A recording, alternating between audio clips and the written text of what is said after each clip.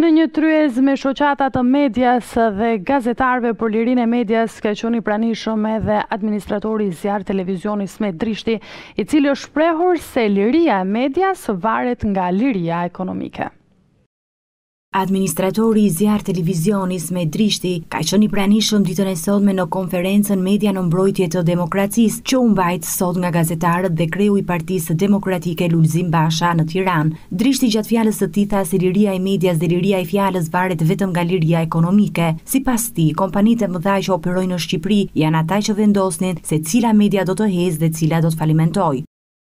Që të flasim konkretisht, jo teorisë, kemi ardhur për teori, nga liria ekonomike. Mediat e mëdha e kanë zgjidhur lirinë ekonomike, nuk janë këtu, s'kan pse flasin.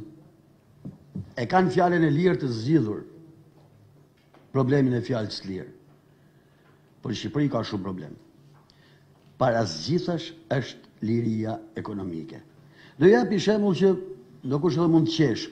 E imagjinoni dot që tri Pulari të vendosin se si do të jetë Ecuria e Rrobaqesive në Shqipëri? Do thoni ç'lidhje ka Pularit me Rrobaqesit.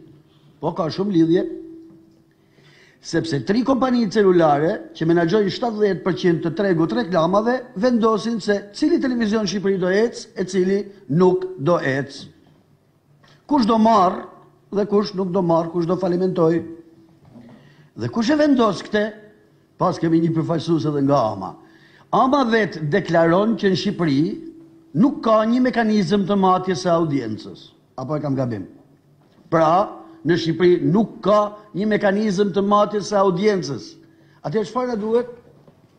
Si do zgjidhet, sepse janë tri Pulari që vendosin se cilat televizione ecin, cilat nuk ecin. Folëm për media tradicionale dhe media online. Vetë thotë që mediat online po bëjnë investigime.